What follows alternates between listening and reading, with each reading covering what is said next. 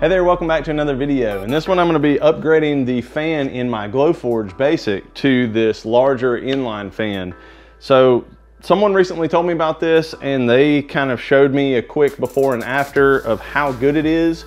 So I thought I would make a quick video showing me upgrading mine. It definitely made me want to do it. And you gotta love seasonal allergies, so try to disregard my watery eyes, but the pollen's bad here right now. So let's get into this.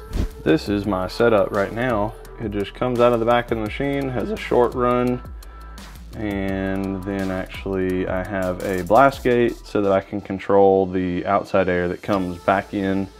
I don't want moisture getting back into my machine. This has worked pretty well for me, and I think I can kind of maintain this same thing but using the new fan. It looks like this comes with everything you need, including a couple of hose clamps to clamp your hose here and on the other side, so that's really nice. Before I install this thing, I want to do a test. I've got my camera set up. This distance here, I've swapped out the mic for a shotgun mic, and I'm going to record startup and then making a cut with the stock fan. So start this thing and then turn on the unit. Let me open the blast gate here.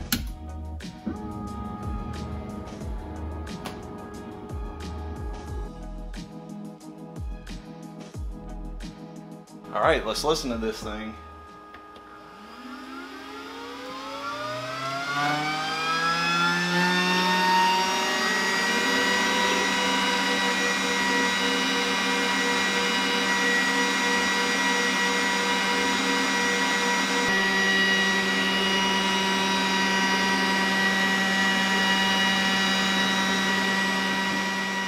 Now it's time to swap out this fan. This fan comes with some of this rigid foam that it's shipped with, and I'm just gonna set it back there on the platform rather than mounting it and see if I can just get this to sit on it.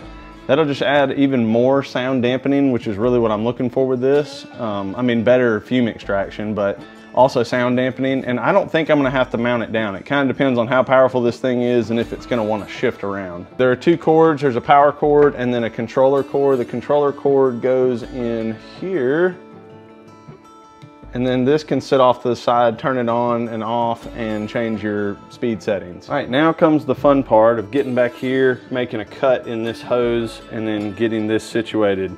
It has directional lines showing which way the airflow goes, so I want that to go this way so that my air can flow out the exhaust, and looks like it's gonna fit in the space pretty well. So I'm gonna do some maneuvering. I'm gonna cut the current hose that I have, and then I'll use these two hose clamps to get them back on there. To complete this task, you'll need some sort of a razor knife or maybe some heavy-duty scissors, and then you'll probably need some wire cutters to cut through the wire that runs through this whole hose. It's a mess everywhere.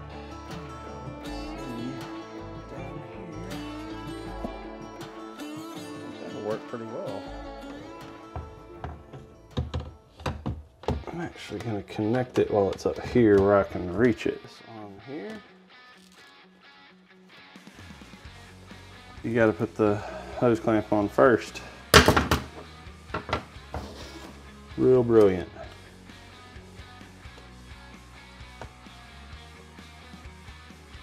Want to get that on there pretty tight. Okay, just don't do the same thing twice. Hose clamp.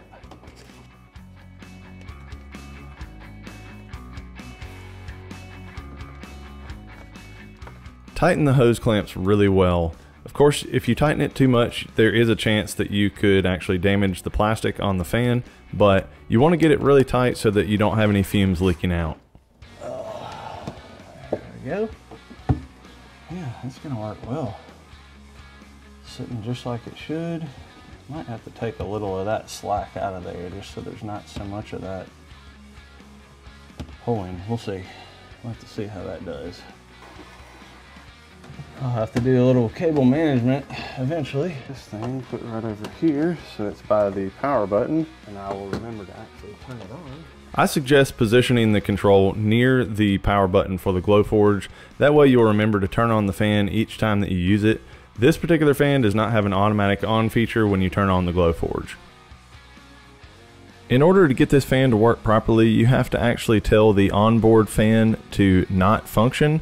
And the way to do that is to open up your Glowforge platform and go under there and tell it that you're using the air filter. All right, I've got another print job loaded up in here to do. I've got the fan in there, it's set up, it's turned on to half speed, and I've got my camera rolling with that same microphone, and you can see right about the same position it was, so you can get a good idea of the sound. So I'm gonna go ahead and start this.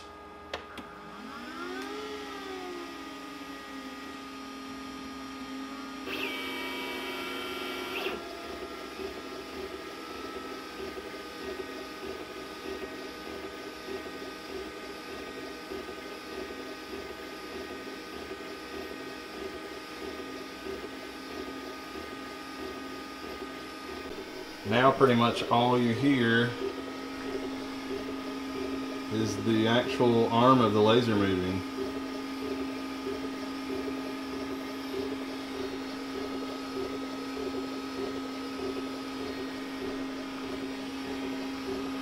At this point, I was in complete disbelief. I kept leaning over and listening and looking to see if the thing was still operating. I was used to the very loud, almost angry beehive sound of the previous fan.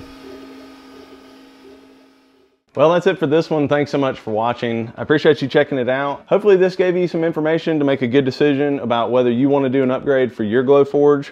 I'm really pleased with how quiet this thing is, even on the full setting of the fan. I actually just had a phone call with somebody while this thing was running a print job. I like that it sits behind there pretty well from the front. You can't see it that much, so it kind of keeps the whole aesthetic of the Glowforge. I'll have links below to this fan that I picked up and some of the tools that I used. If you shop with those links, it helps my channel out because I get a kickback from Amazon, but it doesn't cost you anything. So click those links, pick one of these up, and make your Glowforge quieter. Thanks so much for watching, and I'll see you on the next video.